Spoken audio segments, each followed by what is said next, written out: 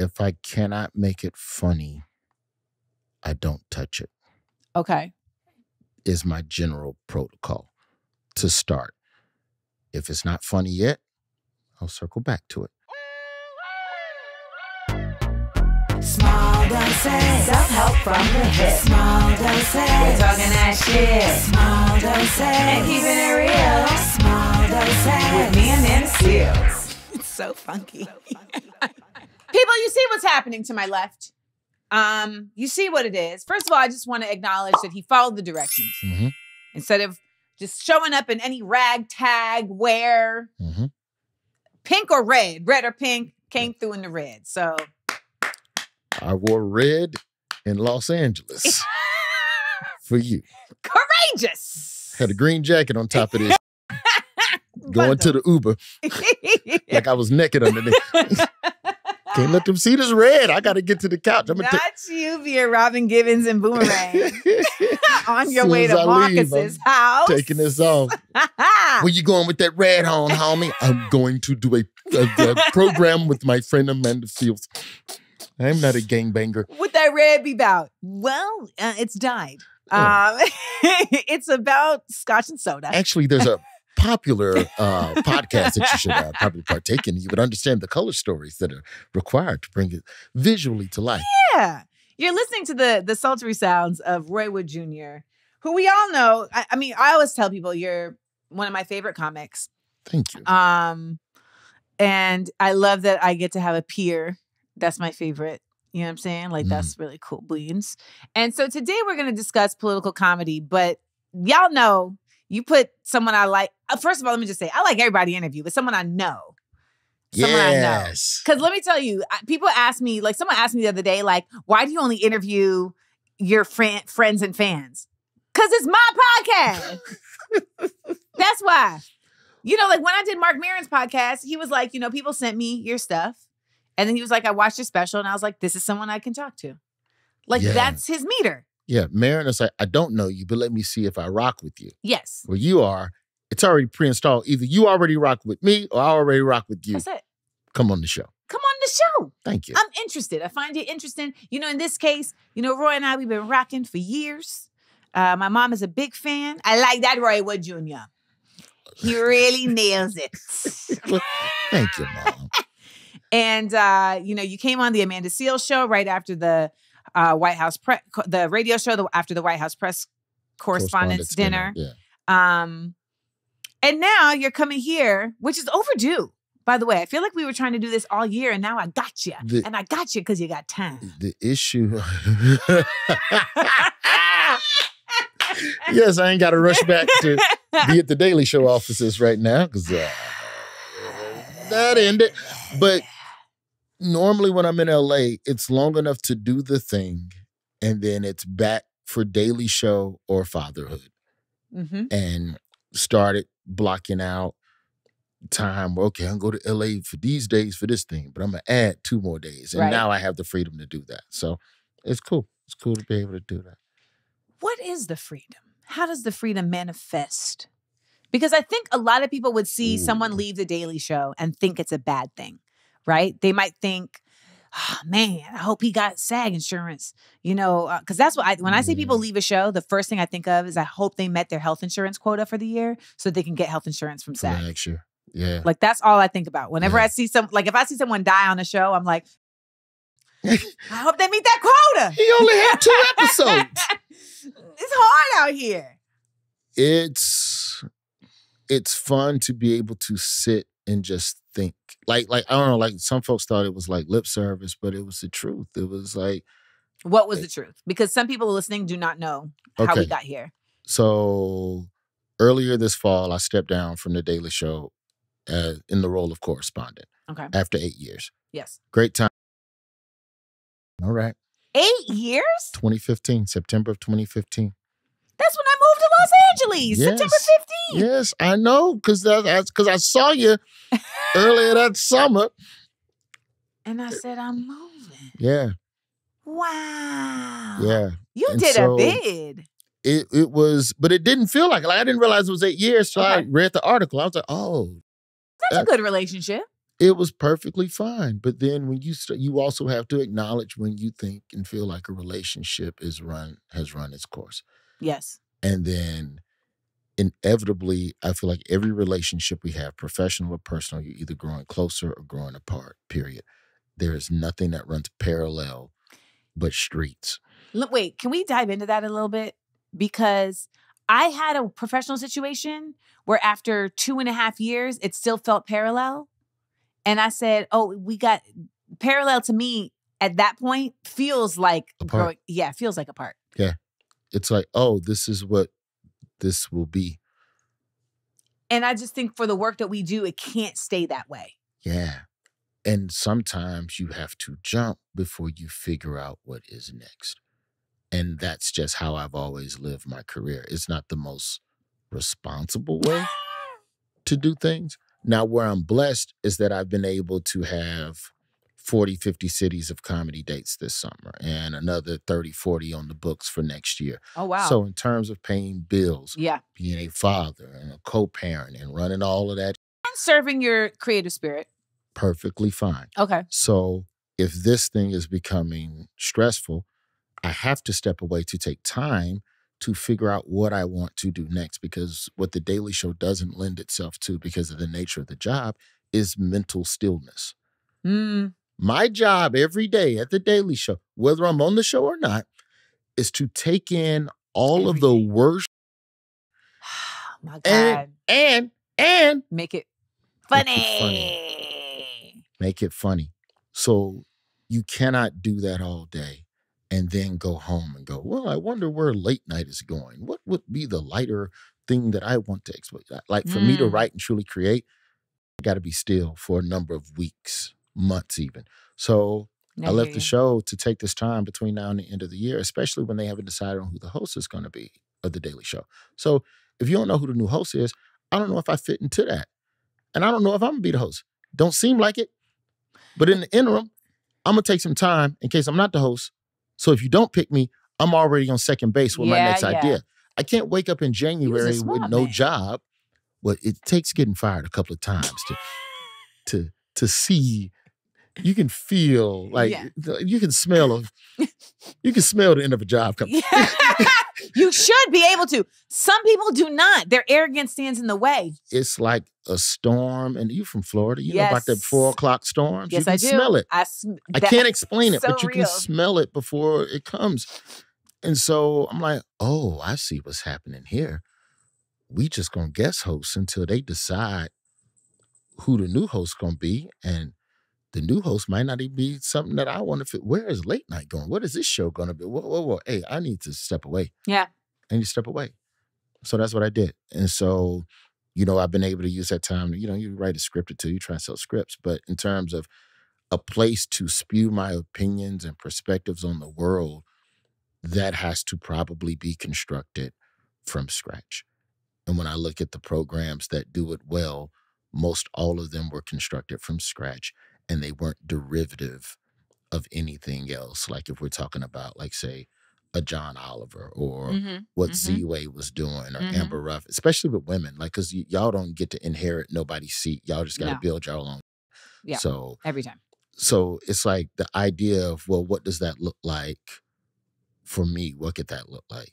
And then figuring that out, ideating that, and starting the process of building that type of IP up. Yep. You cannot do that and be a father and work the road and take in all the bad news and figure out a way to emotionally cleanse your soul every day, your emotional air filter, if you will. Yes. So some had to get taken off the table. So it started there. Have you always felt like stillness was a safe space? Because I feel like in the past, I feel like when you were on the pod in like 2017, I feel like you were not about that life. You didn't actually, no, I remember you being like, I would go on walks with my lady, but I'd bring my Walkman. Like you were like, you were like, I was like, you don't want like peace, calm? No, and you were like, no, that. Now, I'm also 2 years into a newborn at that point. Yeah. and the paranoia, and I think that's what I'm free of now. Oh. The paranoia of job security. So you have the Daily Show, you have an hour special, then Comedy Central gives you another hour special, and now it's an election. So the pressure of, and in those days, I was gone 35 to 40 weeks, 35 to 40 weekends a year. I was gone on that road, polishing the new hour to put it out to try to get more popularity so I could get the next hour. So you got to go do another 35, 40. So I can't sit still because this is an opportunity that does not come often, and I have to seize it. Yeah. And that's not ideal in terms of being the best comedian, correspondent, or boyfriend, if we keeping it 100. Right. Because every day, I think I said this on the pod too, good partner, good father, good employee. Pick two. Every day, you're going to suck at one of these. Good father, good partner, or good employee. Job. You know, do your job, family, you know, like those are the three. So I have that conversation with my cats. And okay. And if you want to be 100, your relationship with yourself should be the fourth. Because you know the love of your life is the love of your life. Oh, let's see, put that on the shirt. Right? I read that recently and I was like, it mowed me over. So there was an inequity in how I spent time, but I saw it as a necessity because as a man, I believe in providing. So that's what needed to be done. And I would argue that where I am now, having left the Daily Show, I'm in a position where to some degree, I'm not going to say I can choose my own adventure, but there are opportunities that are being put in front of me. I want you to claim it. I want you to claim that because honestly, that's what the not stillness of that time was for. That's what it was for. And so now I get to take an opportunity to sit still and go, okay, what is the one thing or the two things that I can do that leave time and real estate? Yes. So that I can be these other things properly. Time for myself. Date somebody new. Find time for that. Budget the time. Like right now, I'm oscillating weekends. What just happened? I'm oscillating weekends. No. What just happened? What? I just said co-parenting. That means we broke up. Sorry, friend. I'm sorry, friend. I know you rooted for us. None of us can stay together. Yeah, but it was, but no drama. And that's the thing that I'm. Look at you, Susie Blue. Perfectly good co-parenting situation. We love maturity. You know what's wild about breaking up with somebody? Is that even after you break up, she's still the most important woman in my life. Well, no, what's wild about breaking somebody who's the parent of your... Okay, let me rephrase. I was like, because that is not the most important in my life. Okay. Okay, understood. But because everything for me is for my son, and she is the co-pilot in that journey. So that's hard. If whoever thought they was dating you is listening to this show right now, they just felt some type of way. What do you mean? Because when you say it out loud that this other lady is the most important woman in your life, even if it was your mom, whoever is trying to date you is like, well, there's no room for me. Well, come on aboard. We're Will and Jada this. I don't care. I don't know. Not like that. Okay, not like that. Not like that. Can we just also take a second to point out that everyone's like, Will and Jada, Jada's, why y'all won't let Jada tell her story? She has had a show for like years. Red Table? Yes. Telling her story. So I'm like, were we not there for that? That was a lot of storytelling. Yeah. I mean, you does it have to be in written form? You've opened up a whole separate can though, because then the argument is, well, is my son more important than you or the next person I date? No, you know what I'm saying? But I don't think that it's the son. It's the way you phrased it. Well, once you say this woman is still the most important, Moni, am I wrong? Is she not important? No, I'm not saying she's not important. But once you say she's, yeah. Okay. All the women in the room agree. You got to take that most out of them. Okay. Well, now, because in the hierarchy. Well, then step up then. Tell one of y'all step up then. Most. I got to raise this boy. I can't do it alone. You gonna watch him this weekend while I go do the gig? Or she gonna watch him? I'm sorry, Moni. I'm raising my voice. But this idea of, okay, what is the thing I can do that now leaves real estate to take that walk and not be listening to my comedy set from last night. That's growth. I'm preparing for the next thing. So that's growth. Yeah, man. A little Even when you came in here earlier, you were saying, you were like protecting your peace. Yeah. I don't know that. I think that's like really newfangled for a lot of us. This concept of like peace. But then you had said something, and I hope if you want me to take it out, I'll take it out. But you said something like, I speak freely. I never, Well, you said that you kind of sometimes feel like guilty, or not guilty, but like you don't want the protecting of your peace to then translate into like some sort of like I'm being rude or I'm being disrespectful or disconnected thing. Yeah, I'm still unnecessarily conscious about how choosing myself makes other people feel. And then I try not to feel bad about it, or I try to candy coat it in a way so that you don't feel hurt by me no longer. And that's my fault, because I've spent the entirety of my life up until like, let's say the last year and a half, feeding emotional stray cats. And so people expect certain things of me because I've always given it, because I never put myself first. But then when you choose yourself, listen, bucket that. They get upset. That boundary? That makes me feel bad. And that makes me feel bad. But I'm still like, yo, I can't do that thing. I know you want me to do that thing, but I can't. That's where I'm at. I know you want me to hire you for the thing, but I don't think you're prepared. And it's just going to fuck up my production if I bring you on. So I can't. Even in the professional space. Especially in the professional space. That's what, see, I don't feel like people tax me in the professional, but in the personal, they tax me.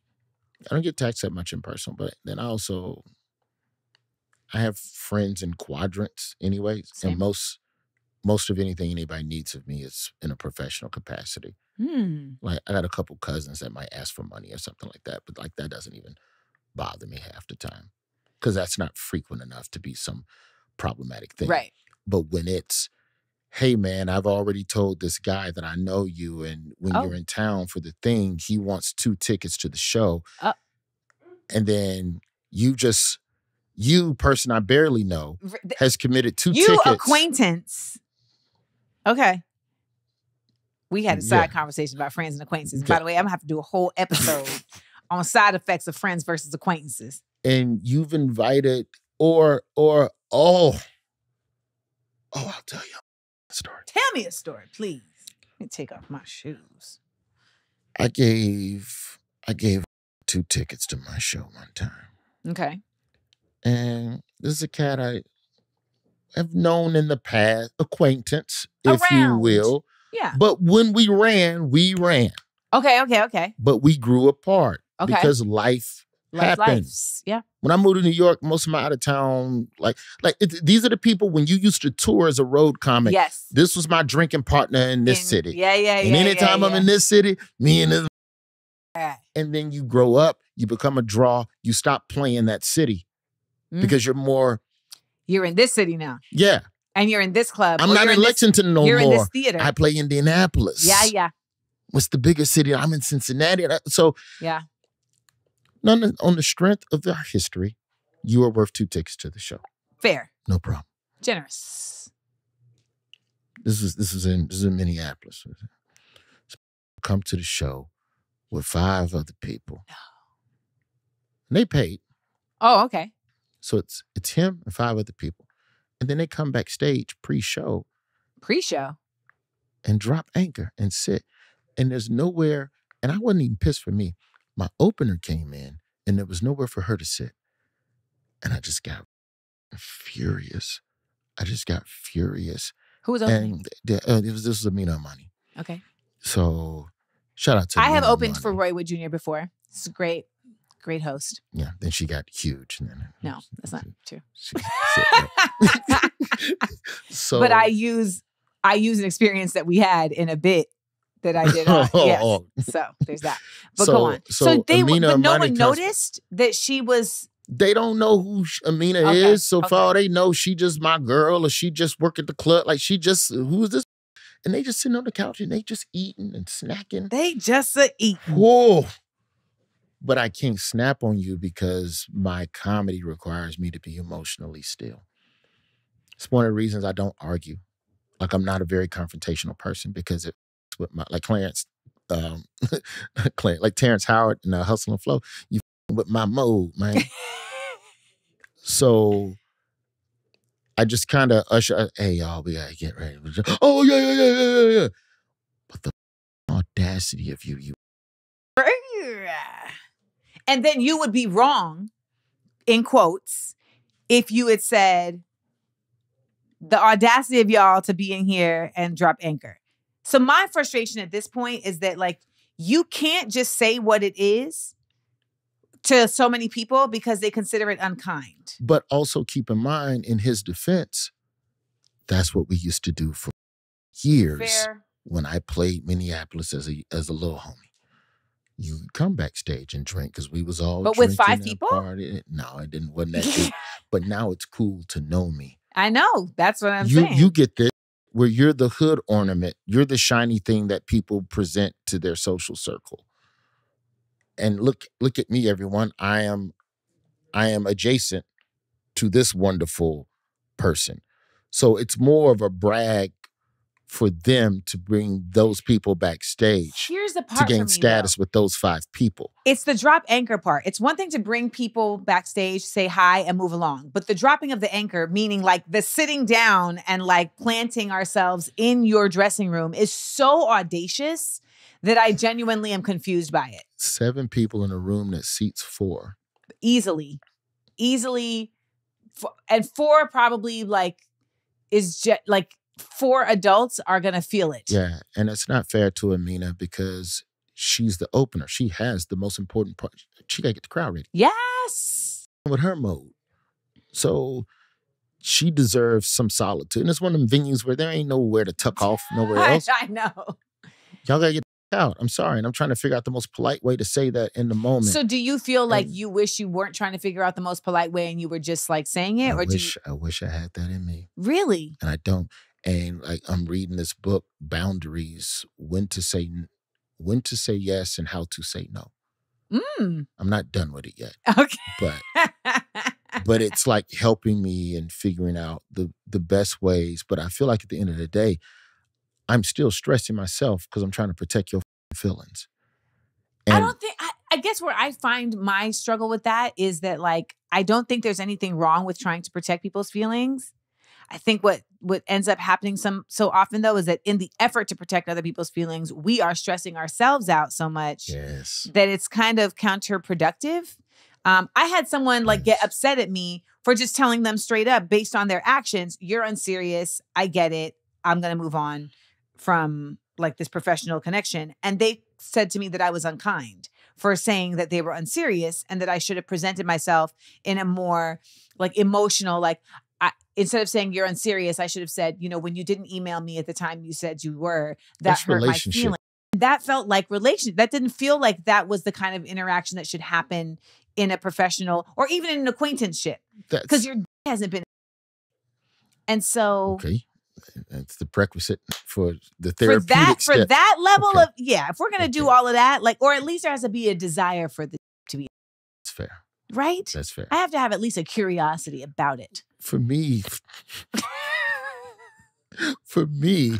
it's rooted in, is this relationship worth saving?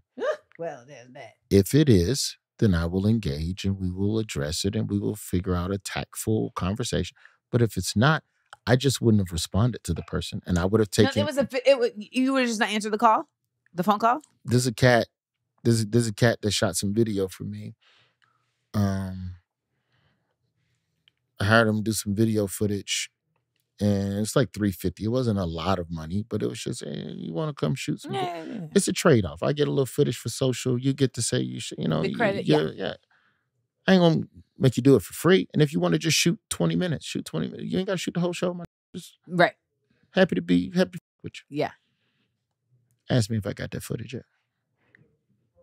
Did you get the footage yet? I got that footage yet. So now I can go on the internet and cuss you out.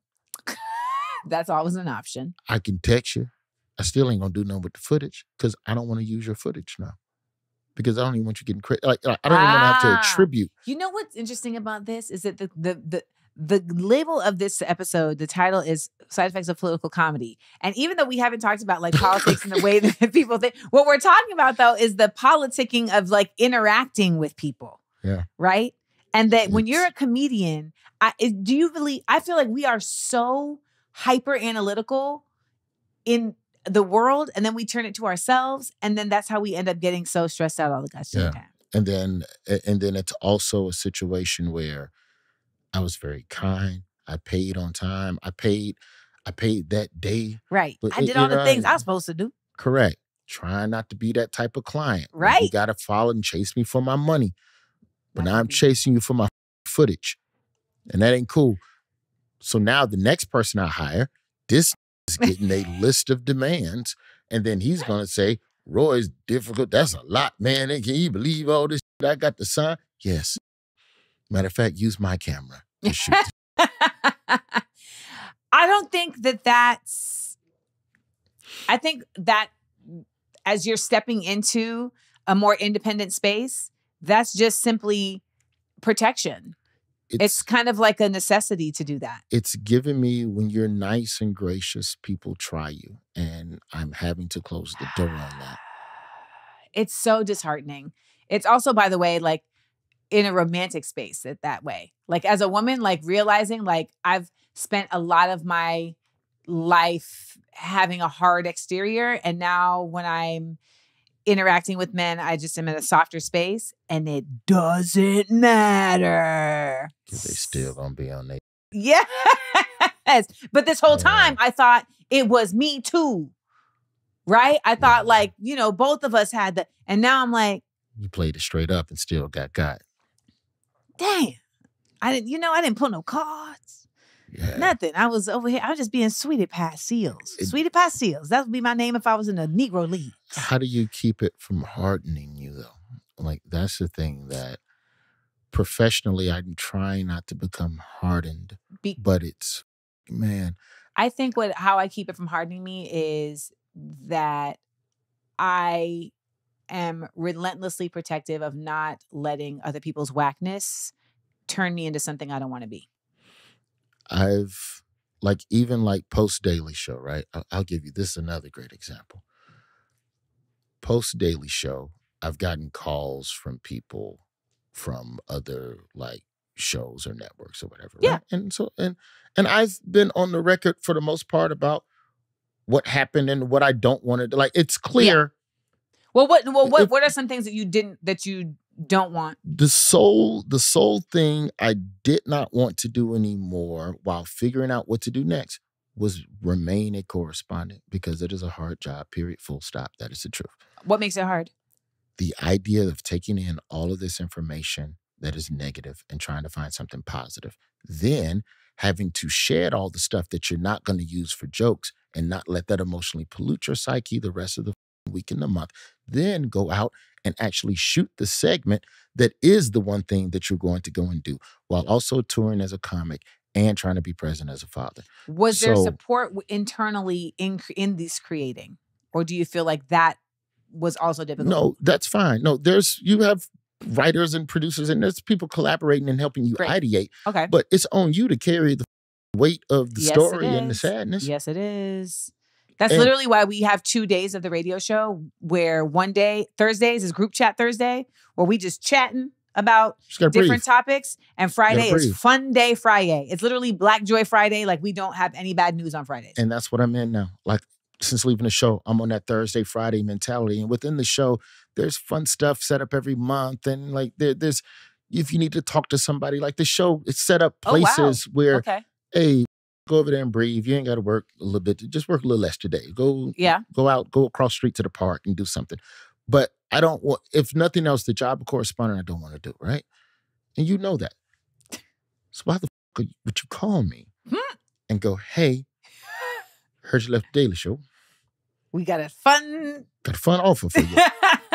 What if we sent you out to kind of report, kind of correspond the information? It's not corresponding. No. But we send you outside. It's correspondish. Do I host? Well, no, we're not going to host it. And I can't be offended. Why? I can't be mad at you. Because people can only see you as they've seen you. The evolution of yourself, you're the only one that can see that. So I know what I want to do next. I know what my mind is opening towards. So I don't think those people are even like, most of the people that have contacted me after the show, it's, here's the idea I want you to do. Versus, I feel you. And I think that's the offense. Yes. It's not necessarily the job correspondent, but at no point is anyone asking for collaborative input. I've had that same experience, yeah. So it starts and begins there. It's like, and that was part of what makes you think that because also there's a certain level of the audaciousness. Again, let me tell y'all something.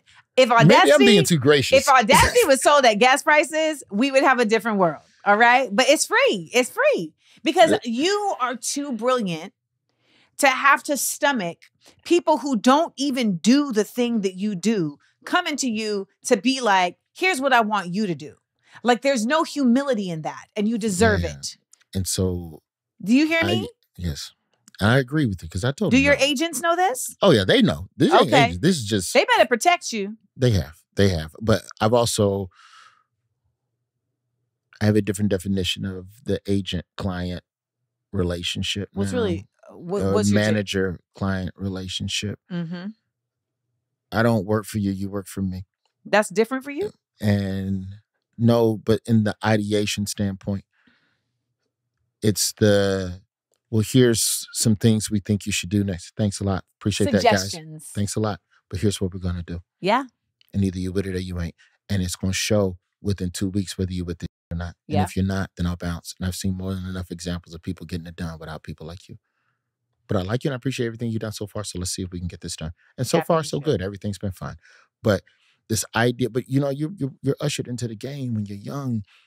You get a manager and an agent and you're taught to trust them like some sort of guiding coach or stepdad. Like a guru. Yeah, I know nothing.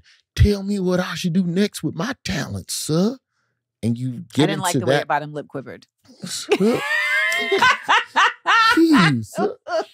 So you get into that rhythm of a relationship and it's borderline abusive. And so you only date what you used to. And so you used to being with somebody that's telling you what y'all gonna do next. Yeah.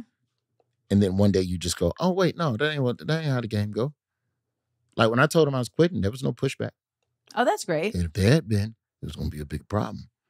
Why do you think that there wasn't pushback? I think they just trust me enough to know that wherever I'm trying to go, they're just committed to helping me get there. How do you feel like you built that relationship? Did it start that way? Or do you feel like over time there was just demonstration? Because I feel like you've been very demonstrative of your talent and of your vision, right? The fact that you got to the White House Correspondents' Dinner to me was like a really great accomplishment. And I didn't get to say that to your face. I've texted it to you. I've said it to you on Zoom. And I'm going to say it to you face to face. I'm going to touch your hand when I say it. That was a big deal. I have to give a shout out to Erica Lowe, who works in the White House. Wonderful, wonderful Black woman on Hey, Erica. The Black media. I don't know. The White House got these long names. Mm-hmm. They do. But they do. Her job is to help make sure that Black folks are getting access to the White House the same as other media. Okay. And that connection started I won't walk you through the dominoes, but yeah, everything that you just thanked me for started with a conversation with Erica Lowe. Fabulous. So shout out there. I think that with my agents now, because I've only been with them 2 years. Where you at? I'm at CAA now. Who's your agent? And so Erica Lancaster and Ava Greenfield. Mm-hmm. And so I will withhold commentary. We'll talk about that later. So for me, with the agencies that I was with before, I just never felt like there was proactiveness because The Daily Show is what it is. It's golden handcuffs. Right. And so the idea of trying to do more, be more, I was starting to think in that lane. And I think bringing them on board, there's definitely okay, so what are we going to do now? Mm-hmm. And I don't know if that's fear of being fired or whatever, but that was my biggest fear. The only person who had an issue with me quitting was Tom Joyner. Tom? The OG Tom Tom Joyner. is my boss. Tom at Reach Media, and I'll say this on wax. Tom said, You got another job lined up? Because these classic old black men. Yes. Because my mom was very much like, my mom knows some of the insider stuff. Like, well, if you feel like you need to move, go ahead and move. My mom's always been, even when she ain't understood, my mom support me. And Tom was like, what's your job? This is a man who flew between 2 states for like 10 years. Every day. So... Did mornings in Chicago, afternoons in Dallas. Yeah, like fly jock didn't mean fly like your style. Like he was on a plane. Literally every day. So he is not somebody that would understand quitting a job, is my point. Like, so you telling me I could do radio in Dallas and in Chicago? Why not? Most of us would be like, dang, I have a hard decision to make. Tom said, I'm getting me 1,000,000 miles. Yeah. I'm out. Yeah.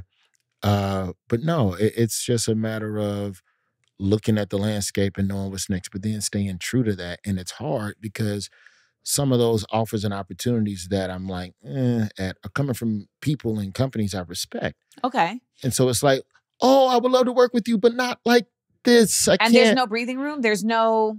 I'm sure I could counter, but I haven't had time to really sit and think about what I want to do. I might not want to do it with nobody. I might want to be like you. I might want to set me up on my couch. Listen. This small doses thing came out of me having done small doses for years. Somebody telling me, Amanda, actually Jamie, my social media, my YouTube person telling me, Amanda, these white girls, first of all, she said, these white girls are making millions on YouTube. And that was really kind of all I needed to know. If the white girls are making millions, I could at least make a couple thousand, right? So then I'm like, okay, but like, how do I go into this? And the biggest, most difficult part to me of being independent is that entrepreneurial mind, because I don't necessarily feel like I'm an entrepreneur. I think I'm just an artist who doesn't want to deal with the. So I became an entrepreneur by way of being a political comedian and not wanting anybody to tell me what the I can say or not say, right? Like right now, the conversations that are being had at the time of recording this are around Israel and Palestine. And people are like, Amanda, I'm just so amazed at like what you're standing on. But I am standing on this, not just because I feel this very deeply in my soul and spirit. I also have consciously set up a life where I can speak honestly and earnestly. And there's as little there's as little interference as possible into my livelihood. Yeah, because I think with you and the way you stand on issues as well, the inevitable path for you would have been the same as what happened between Jon Stewart and Apple, where Jon Stewart walked away from his show, The Problem, in the middle of pre-production. This is about a week at the time of our recording, about a week ago. Jon Stewart. Where was I? Did you know this, Money? Jon Stewart walked away from season 3 of his Apple show because Apple didn't agree with the outline for the episode for AI in China. What? Walked away. Apple said, you going too hard. Apple said, you going too hard on China, Playboy. You going too hard on that AI, Playboy. We need you to lighten up that take. And Jon Stewart said, I'm straight. I'm a holler, though. Where's Jon Stewart? Can he come on the pod? If he ever out here, that dude don't travel. No, that man be on his phone. We do digital. What? You have to travel. we set up a Zoom in the pig when you talk about standing on something and you talk about, side effects of political comedy, for sure, a lot of political comics are going to be dealing with the corporate needling and noodling. If you go back to Hassan Minhaj and you go back to what happened on Patriot Act with the Saudi Arabia episode. What happened there? Where have I been trying to do this podcast? Hassan went in on, I don't know his name, Prince, whatever. Let me straighten it out before they come find mine.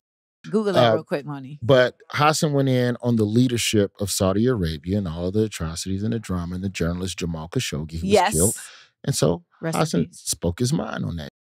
And Netflix was like, yeah, Playboy, we're going to have to delete that episode up off the server because, Netflix has a lot of Saudi money invested in it, though I appreciate you.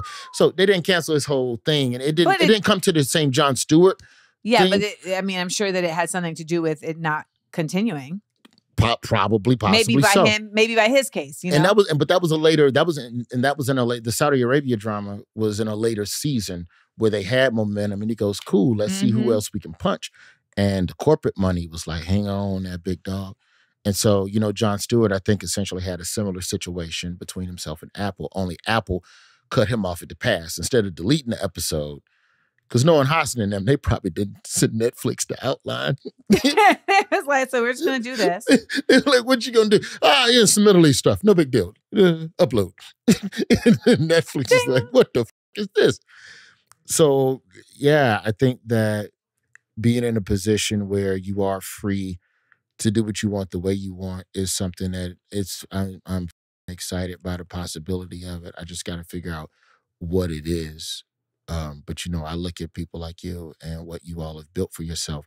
And to me, to a degree, this is the future of content and opinions and late night and all of that. Like, because you all are in a position where, I don't want to say TikTok, but like social media has made it so anybody with a microphone and a good opinion matters. Yeah. So if you do that, you don't necessarily need a desk and a studio audience and a glossy, glittery floor. It's true. To reach millions and of a whole people. Crew and make a whole your bunch money. Of people that you have to convince that what you're saying is necessary. How many notes calls are you on every week? Do you talk to your producers and get edit notes? Or do you just go do the... Well, even in producing in Amanda We Trust, right? Like the political comedy doc that I did, the reality of it being done was literally just because there was no one to have notes with. That's how it got done. There was nobody that I had to talk to make the immediate decisions that I needed to make in order for it to get across the finish line. So you're telling me when you reached out to Rashida that you didn't have 3 hours of pre-call interviews? When you reached out to all of these people you talked to? No. There was not Jamal, a bunch of people. Ilhan, Paul. No. And honestly, I think there wasn't, because they were like, oh, this isn't a big old network that we're dealing with. Like, we're not having to go with the type of red tape and things that we would need to clear. Like, we don't need to. We trust Amanda's voice. And so we're going to stick with that. That's beautiful. And I think that not being aligned with the network to a degree is going to give certain creators more access, because audience is power. Like, people say content is king. Okay, but audience is power. And if you have an audience and you have a point of view, then people are going to rock with you. I'm excited to see what Bomani Jones does away from ESPN now. Like, that's going to be some dope. Like, it's... What is it that makes talking about politics interesting to you, and is it still interesting to you? And when I say politics, I mean, at this point, the word politics, I feel like, is so bastardized. Like, it's so loose, when really it's like, there's people who are politicians and there's public servants, right? Like, there's government, and then there's like the administration. What is it about this sector that you find interesting, or are you over it? I'm over... This is going to sound negative, but it's not. Let me finish the sentence.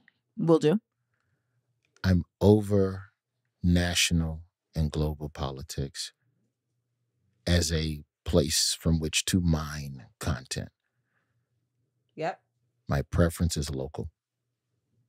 I care about local politics because that's where all of the issues are ultimately going to trickle down to. Every piece of government dysfunction. So I feel like in a political satire show, right, we're going to talk about the issue and we're going to talk about the people either for or against the issue. Like in a Daily Show, like a field piece in the Daily Show is the bad thing.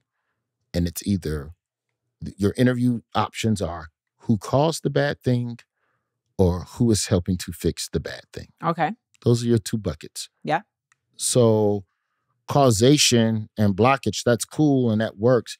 But if it were me, I would rather talk to the people that are affected by the bad thing, whether they're trying to change it or not. Just the people trying, just to show it. There's a story I could never get approved on the show because it was just too local and there was no way to connect it to the greater, bigger thing. And it's probably too black too. That's probably okay. That has a habit of getting in the way. In the Black Belt in Alabama, especially in cities like Selma, raw sewage backs up into the front yards of people every time it rains because of septic tank chronic issues that have been happening there for decades. So when it rains, your front yard becomes water. Water does nothing but put cancerous toxins in the air. And if you look at the cancer rates in the Black Belt and relate it to the septic tank belt, you'll probably find a lot of correlations. Okay. But hey, let's come on down here in March for the bridge crossing. Selma. Yeah, let's remember Selma. right. Let's lock arms and walk. Oh, yeah, we walking and locking arms. There goes John Lewis. Hey, thank y'all for swinging down, rich Black folks, and taking your pictures and dipping. Would you like to come see the water around the corner? No, I wouldn't. I got to go. I got to get my private jet in Montgomery. So if it's me, if it's a Daily Show issue, right? That's a bigger conversation about the environment. I don't give a about none of that. Talk to me about these Black folks that are dealing with some on a regular basis every single day, and then the people who come to town and talk about being part of the solutions of Blackness and betterness. We still won't even talk about that. We come back, we keep talking about, and this is just Selma specifically, and I'm only saying Selma because it's a spot where I have a little bit of it's a sore spot for me. Yeah. In terms of how I feel like sometimes it's used as a political grandstand, and fair. There are not lasting conversations that happen about other things that are happening in that area. And maybe, we can get into outrage policing in a second.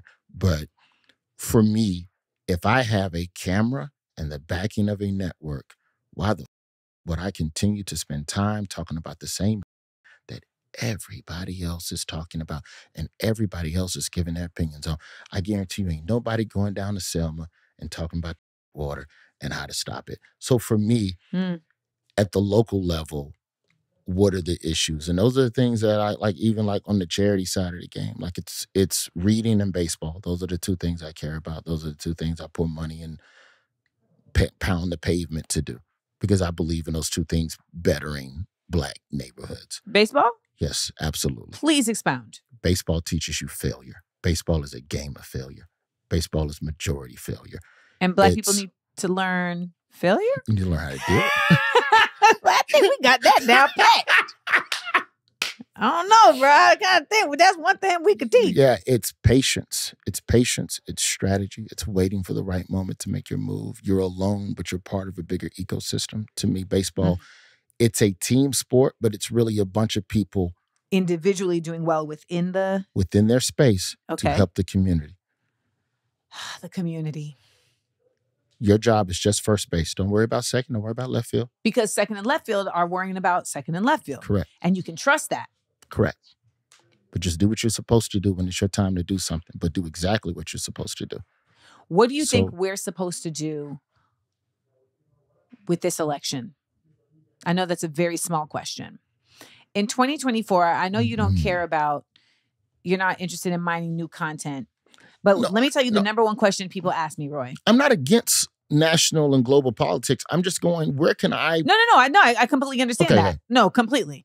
But the question people keep asking me, because one, they're like, you're a comic, so you're not like as, they're like, you're the last standing of like actual unrestrained thought. I'm like, okay. The question people keep asking me is, what are we supposed to do? Biden supported Israel. Do I even need to vote? And I'm like, okay. Locally, and we talk about local all the time, but I don't want you to think that national doesn't matter. Of course not. But I would love to hear your thoughts on like, do you feel, I just love to hear your thoughts on where, because it feels heavy to me. Okay, but then that same issue goes back to what I'm saying, is that most voters only care about how something directly affects them. Yes. Most voters are single issue voters. So if you go back to like, say, Sexy Red. Sure. Ski. Let's bring Sexy Red. My booty holes. Purple. Pink as this couch. So. I think you mean her. Whatever she said. I'm 44. I have not listened to a Sexy Red song. So. I love that for us. I love that for us. No diss. It's just, I know I'm not the demo. I know I'm not the demo. I'm listening to A Tribe Called Quest. So Sexy Red, somebody asked her about Trump. And it's not just her. There's a lot of black people have that ideology. Trump hooked up the chicks. Right, which is... The stimmy. He gave me the stimmy. That's enough for me to vote for. The economy was better under Trump. So that's all some people, that's going to be enough for some people to vote for that man. That's how Trump got elected. Trump went around and sold wolf tickets city to city. Yeah. Oh, you do coal? I'll save you. Trump could have walked up to a Blockbuster Video and said, I'll save DVDs. If your business and your livelihood is based on DVDs. I love DVDs. They're round, they go in a thing, and they play a movie. I love it. Amazing. Fabulous. And then Biden comes into town and goes, well, I think digital's the wave. You're not going to vote for Biden. And you don't care. What do you know about digital's the wave? He can't surf. So, I don't know. I still think that if we're talking the black community and we're talking politics, it's going to come down to what are these candidates going to do for me? And there's a lot of black voters that are tired of putting their needs to the side for the greater good. And you're going to find, and that's how Republicans are going to be able to pick off a couple black voters, even if they lying to them and going, no, I got you. I see you. I'm going to take care of the thing. And those black folks, if all they doing is waking up, stepping in water, and somebody go, I'm going to fix water. Yeah. You don't care about the other stuff. And we've become disjointed as a race. We don't stand tall and lock like that anymore. We don't. We're all individual fiefdoms of ideology. Fiefdoms, not thiefdoms with a TH. Yeah. Fiefdoms. Medieval times. Groups. Yes. Lords, factions. Manors. Mm-hmm. So. Fealty. Yes. Oh, nice. Nice. Educated. Renaissance era. No Beyonce. So I just feel like 2024, I believe that there will be more voter apathy than ever. And that only hurts the Democrats. We can't hear you. That only hurts the Democrats. Correct. But it doesn't just only hurt the Democrats. It hurts all of us, in my opinion. All of us who want to actually have our rights resemble kind of resemble what they've been for the past 20 years, I do think it hurts all of us because it does trickle down to a local level because it empowers the local legislations to then also follow suit. CRT. Like I think, CRT, I think Tennessee is like a really good case study on that. Yeah. Yeah. Oh, the national conversation is this. Bet. Well, now the local school board is going to change this, this, and this. And now the textbook manufacturers who don't want to lose the bag of selling textbooks to these districts have agreed to change stuff in the textbooks as well. So now we're beyond independently authored books. Right. Some George S. Johnson getting back. Like now we're going to, Houghton Mifflin? Houghton Mifflin. Whatever. You know how I know it's one. Houghton Mifflin? How? Because I used to be in Houghton Mifflin textbooks. I used to do photo shoots for Houghton Mifflin and HCJ. You was a textbook model? Yeah, like I'm with the goggles and a beaker. Like I'm holding the book. You looking in the microscope? Yes. It you was have a time. lived a life. I have lived a whole life. Textbook modeling. Y'all didn't put that on my resume. I didn't even know that was a thing. Textbook model. Yes. Because when you look at, say, something like women's rights, which is also a major trickle-down national to state to local issue. Yes. It definitely, I think the bigger question about voting is, about voter apathy, is how do you get people to care about something other than their own neighborhood? There's also this other thing now where it's like, how do you get people to see that voting is not, and maybe you disagree with me on this, voting is not the place to carry out your moral compass. I agree. And I think a lot of people think that. Like, they're like, I don't want to vote for this person because I don't like that he supported this. Correct. And I'm like, I hear you. I don't like that he supported this either. That doesn't help you. Like, you not voting for him is not the burn that you think it is. Correct. And it's also not the virtue builder that you think it is. Well, you're not going to, because now you're getting into change the system. But most people who just go, I ain't voting for neither one of them. How you like that? They ain't say about changing the whole system. No. And I don't think that'll ever happen because too many people are getting rich off of the system the way it's constructed. So you're talking about tearing down major corporate societal. You're talking about aliens, is what you're talking Illuminati. about. Yeah. At this point, it's like, aliens, where y'all at? Well, they here. They told us, and we didn't even give a. It was a story for a week. If that, they said, yeah, we got some bodies out there in 51. And we was like, yeah, anyway. Anybody want to see Did you see body? that boat fight in Montgomery? Like, there's aliens. Yeah, but have you seen the boat fight? It was swimming.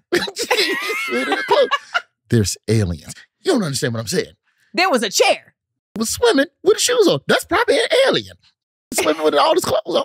But about the folding chair. Exactly. So, but honestly, though, it was a time.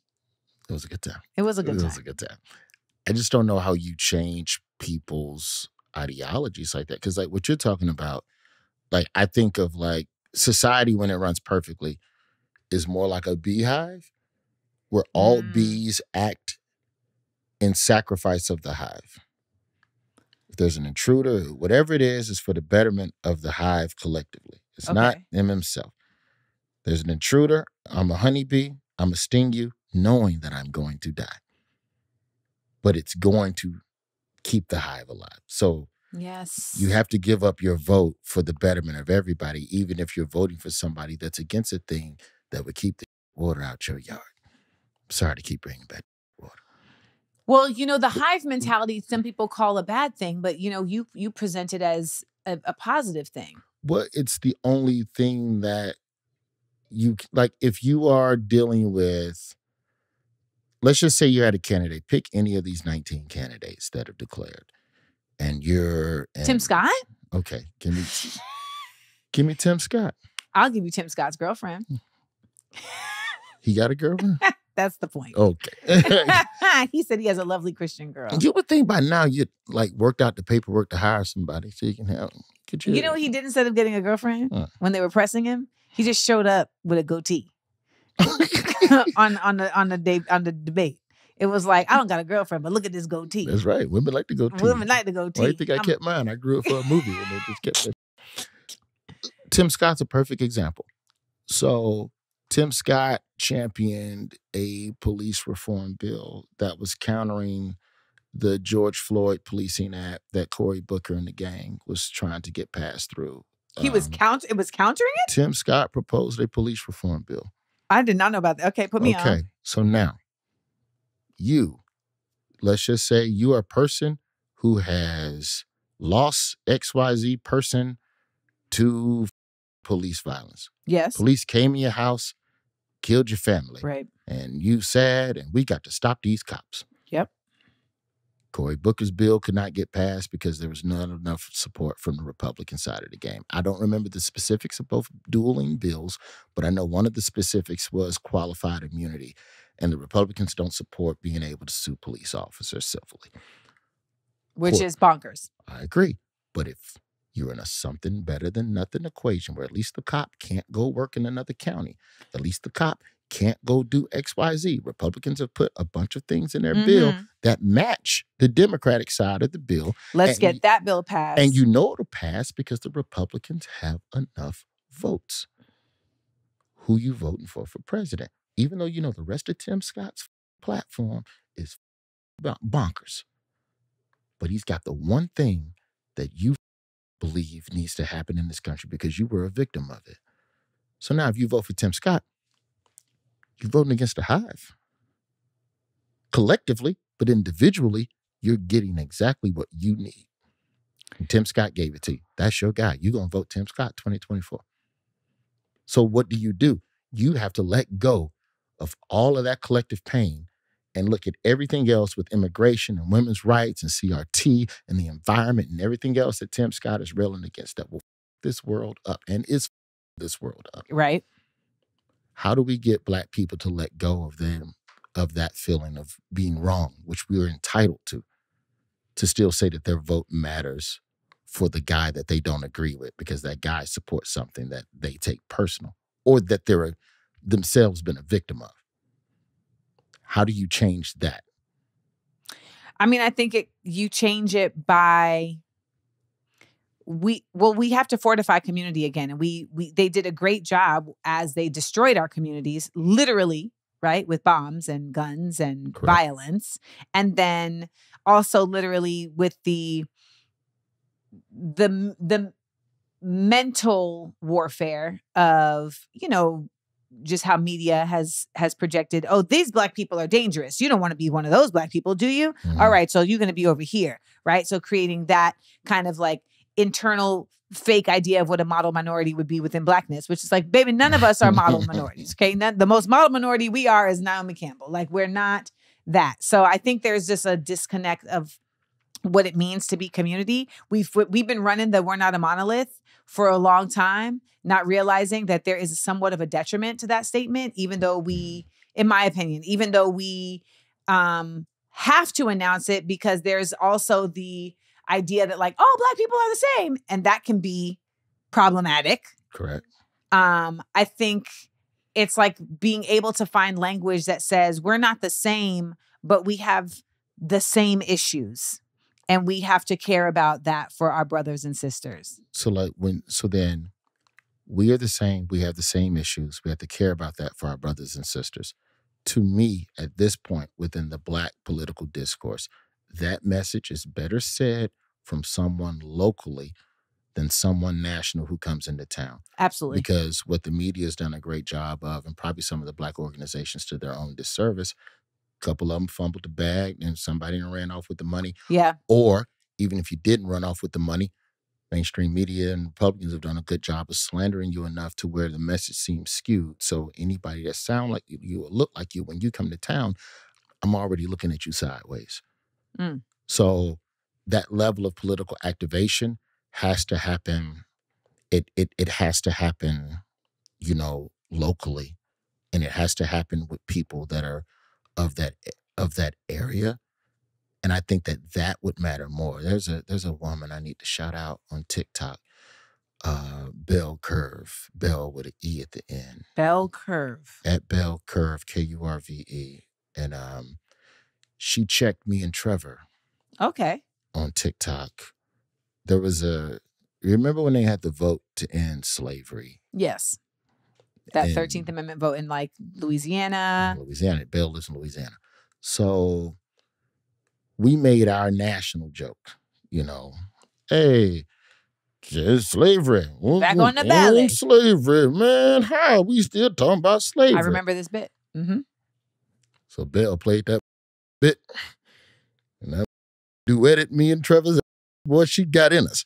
You started about Angola and how they still think she broke it down at the prison level. And so you hear slavery and it's just, slavery.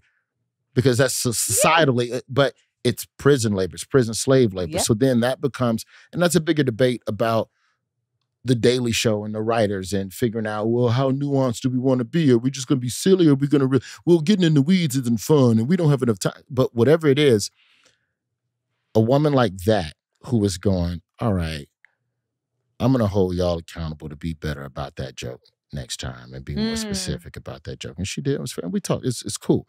And so you take a woman like that who is on her every single week on TikTok talking about specifically Louisiana issues. Got it. And if you are a Black person in Louisiana and you're trying to decide, you're trying to figure it out, she is a better mouthpiece than anybody who could ever fly into town for a weekend would ever be. And the more people you have like that across the country in these Black communities that are also able strategically to reach people and navigate a algorithm that shadow bans any content that's actually talking about some good shit.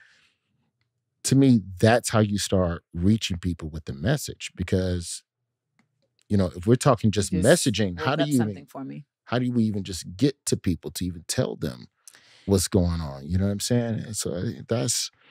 As a comic, though, I mean, do you feel like when you're going to these different cities, do you tap into those type of people's content and form anything around that? I haven't. I'm going to start next year. I'm going to Canada for a month, and I've got to tap into Canadian politics a little bit just so I have something different. Yeah. That's a little more, Saskatchewan, get into it. Bespoke. to the, you know, Justin Trudeau just got a divorce. We'll start there. Hockey. You know. Yeah. That Canadian football sure is crazy. Have you watched Beckham? The documentary on David Beckham? No, I haven't. Are you a soccer fan? I don't like it enough. Bro, I feel like I've been missing out. He lived a life. Well, football is really a whole, like, America is so whack with this metric system and not being into soccer. And like kilometers. I just really I don't think I truly understood. This is a complete dovetail, but I just didn't understand the grandeur of football. Like I knew like that Super Bowl every week. Right. But I didn't know that for them, it's a show, like for the actual players. Because I don't feel like for football, you get your prime times ever so often. But for the most part, like it's just on the field doing what they do. Because local pride is tied into that. Also, football overseas is like generational. Like we just getting Major League Soccer here. You didn't grow up with your granddaddy. I just didn't know these folks were right. Like Beckham is like, I play for Manchester United because that is my dad's team. Like that's who I wanted to play for. And so like, you know, it's a whole, I just didn't realize, here it is. I didn't realize how theatrical it was. Like for them, it really is theater. Like the running and sliding on your knees and just like the whole coming out onto the field. Like it was actually there's some soccer games. I sound really American right now. So shout out to everybody who's like, wow, she sounds really American. There's some soccer matches where the fans get there 2 hours early to stomp in the stands. It's a team in South America, Boca Juniors, and they deliberately put the visiting team's locker room under like the rowdiest part of the stadium. So the fans get there 2 hours earlier to just stomp. So you're in to torture them. Wow. That's dedication. That's literal war tactics. That's that is like, literally terrorism. Noise and light disorientation type. We're just gonna doom, doom, doom, doom for 2 hours to drive you crazy. And now you must come out here and play me in soccer for an hour and a half.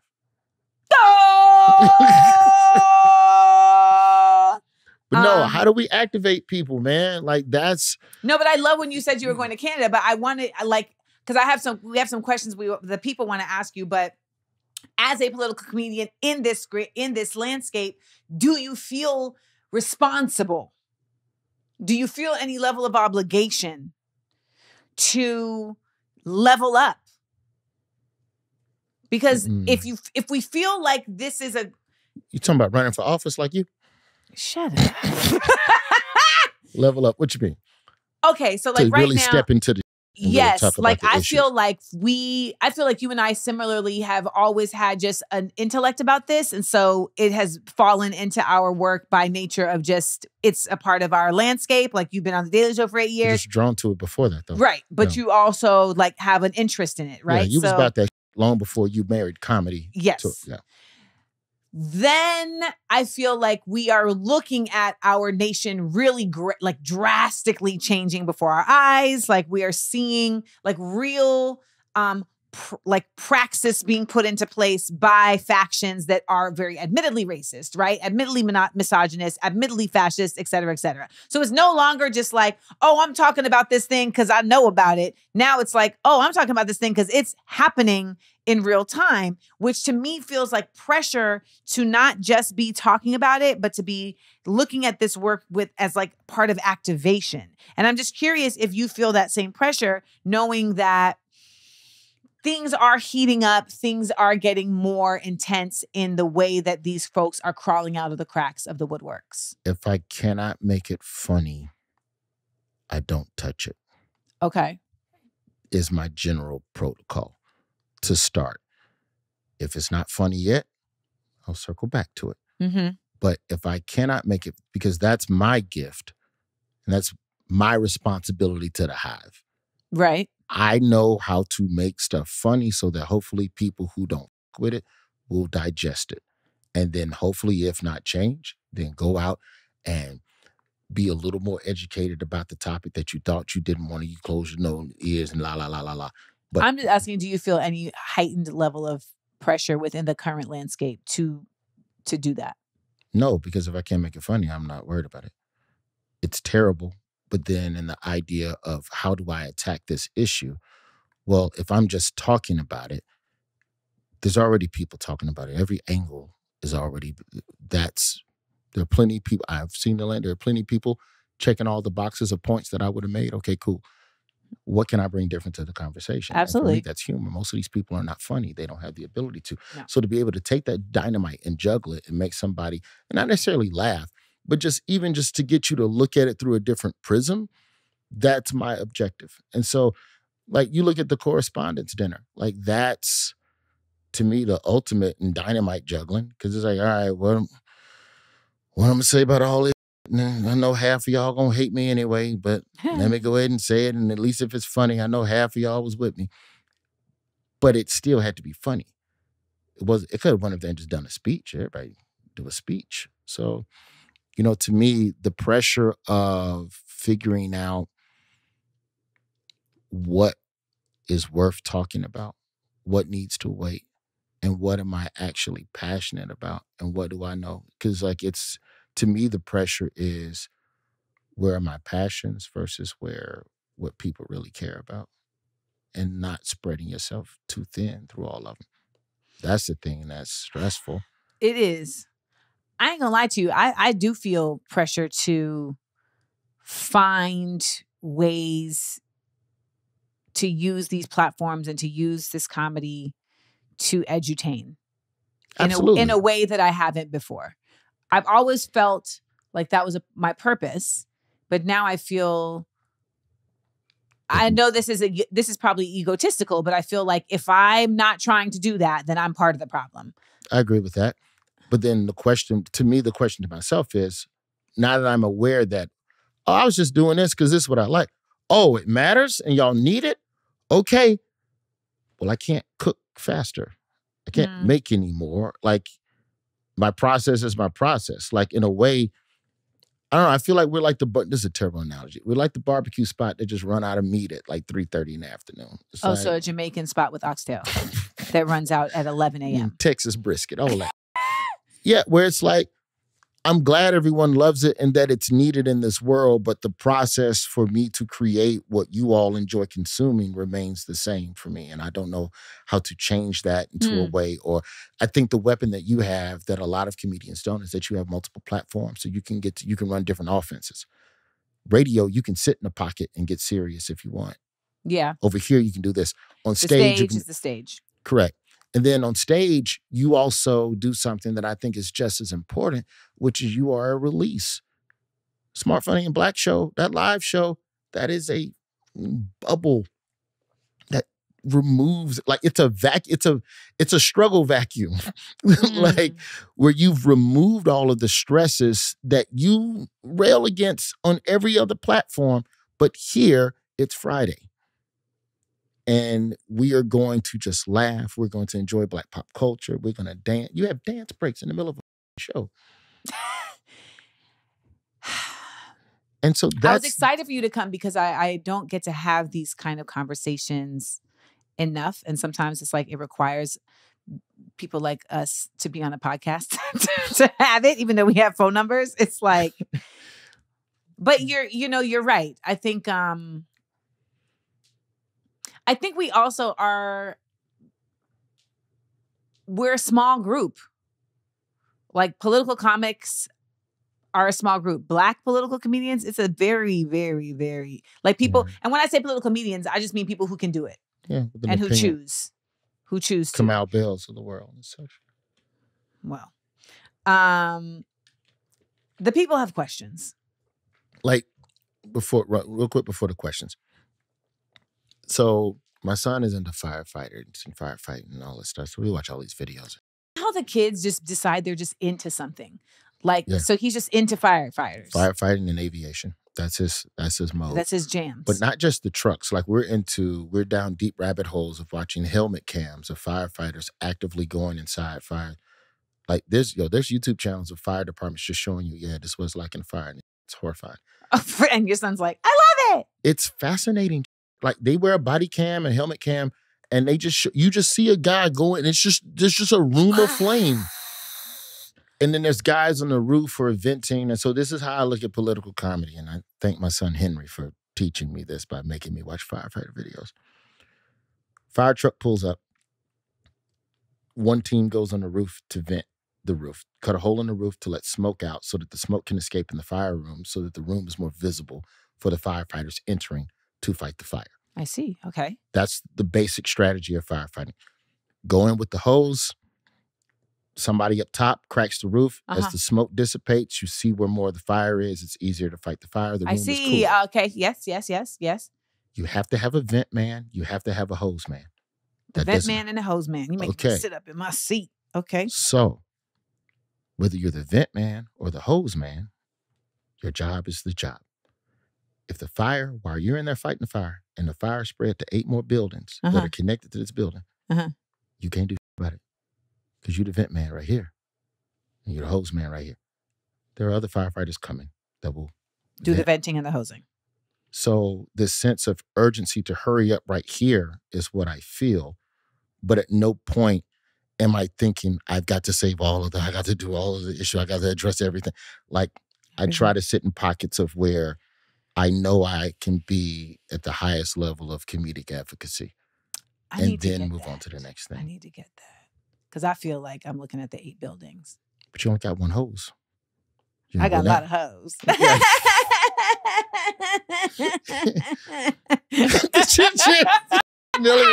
Pull them questions up.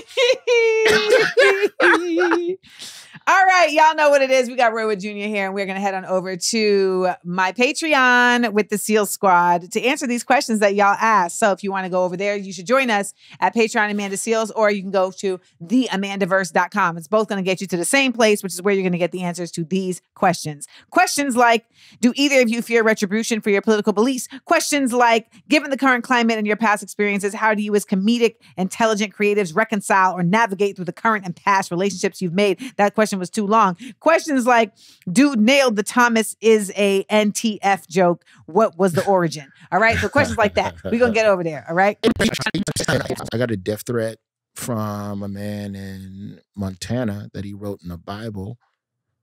He wrote the death threat in the Bible? And highlighted like all of the revelations, fire and brimstone verses. That's the kind of crazy that concerns me. But we didn't want to make it a slave master joke. You're like, that's low hanging. And then exactly. It's like, I don't want to do that. And then we ping ponging around. Like, oh, he's owned. We can see him. He's not ours. We can see him, but he belongs to somebody else. Right. And just somebody on the Zoom. That's what an NFT is. And we just fell out laughing. Trevor's a fortress on social media. You can't reach him other than in public, in the comments. So DMs, but the guy wants to DM the threat, so send it to me. And like, hey, Trevor, just want to give you an update on your death threats. What are your thoughts on white political comedians decrying quote unquote cancel culture and quote unquote wokeism as the reason they feel comedy has changed? They all selling tickets and making money. Ain't no cancel culture. Shut up and tell your jokes to the people who pay you to see them. There you have it. That's the answer to that question. Well, I got to tell you, I hope that the process allows us to hear your voice loudly in this upcoming election year. You're needed. I think the device of comedy is going to be incredibly necessary in trying to combat the immense amount of misinformation, of apathy. I feel like we really are trying to convince people to not walk into their own slaughter. Yeah. It's that Bird Box movie. People... All right, that wasn't a good analogy. I'm trying to remember, like... If you look at the thing, you walk towards it and it kills you or whatever. Yes. And I feel like one thing that I feel like people are still in agreement on is that they love to laugh.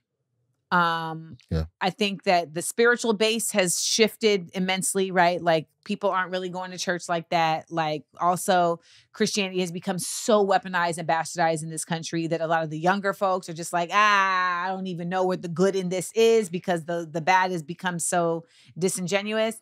So like comedy still ends up being at the root of things like, oh, this is a place where I can laugh. And there's something still pure about that that is also still only able to be mined by certain folks.